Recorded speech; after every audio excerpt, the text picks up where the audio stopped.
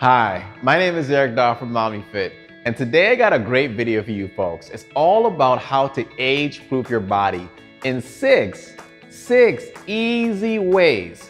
So as I like to say, before we get into this video, let's get into it.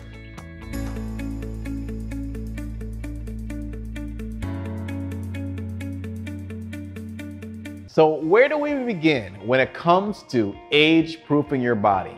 Well, the first thing I need you to focus on is functional movements.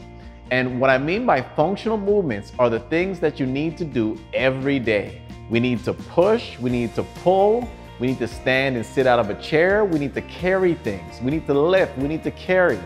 So if you need to do all these things, the exercises you need to do have to simulate these activities. So the only way to do that is to lift something heavy. I may have shared this example before, but I had a lady that I was working with who had a cat, and the cat's food was 10 or 15 pounds. And if she was only lifting weights or carrying things that were lighter when it came to doing her training, would she have been able to carry what she needed to do? So when it comes to you, what you need to do in your regular life, how much weight do you need to carry to still be able to do the activities you love and you need to do? Point number one is lift something heavy. So I just finished mentioning functional exercises, and one exercise in particular that I always stress older adults on is standing and sitting out of chairs. But we don't just want to stand and sit out of it, we need to add power. So you folks have seen me in the past use a kettlebell swing to generate power, which is very important for all of us as we get older, particularly seniors. But we can also add power to functional exercises we do every day. So you may be asking, how do I do it? Well, on a normal sit and stand, you just stand up and you sit down. Pretty simple. But to add power, you make the exercise more explosive. So how you do that is actually change the tempo. So I can either use weights, I'm holding my imaginary weight here, or I can just use my body weight. And just changing the tempo means I go up fast and slowly lower myself down.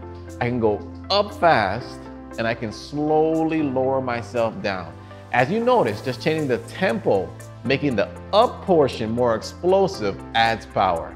So when it comes to age-proofing your body, one complaint I hear from many people is their posture isn't what it used to be. And one reason that is the case is weak rhomboid or weak back muscles or rear back muscles. So these are the muscles that typically people have that get them to hunch over or to walk in a much more hunched position. So one way or one easy way to actually strengthen your rhomboid muscles is to use a light band. So as you see me doing here, I have the band in a position where my palms are up. And when I pull it apart, I'm actually working my rear shoulder muscles by pulling it apart with a palms up position. This is easy to do, and I can do it for 20 seconds, 30 seconds, a minute. I can do it for every day as long as I'm pulling it apart. As you notice also, my elbows are nice and tight into my body, which allows me to really work those rear shoulder muscles. So to help your posture and to age-proof your body in another way is to strengthen those rear muscles. So folks, after this, I want you to focus more on strength than just being cardiovascular or endurance. The reason is, with strength training, you get 2 for 1. If you're doing a full body workout and you're moving at a pretty decent pace through your workout, your heart rate's gonna go up anyway, but you also get the benefit of increasing your metabolism. The more muscle you have, the more your metabolism is higher. The thing that I think that a lot of people do when they focus on walking, running, biking, and all those cardiovascular exercises, they're great for your heart. And the great thing about doing strength training is you get to do 2 things instead of doing 1 and get the added benefits. So why wouldn't you want to do that and save more time in the process? So the one thing I notice for a lot of people as they get older is they don't move as freely. This is when you typically see people shuffle, you see people hunched over, and you just typically see that they don't move as well. 5 years ago, 10 years, 20 years, they don't move as well. So what do you do about this? Well, number one, we have to address whatever injuries you have. So if you have injuries, you're not doing anything about it, this is one thing that's not going to allow you to move freely.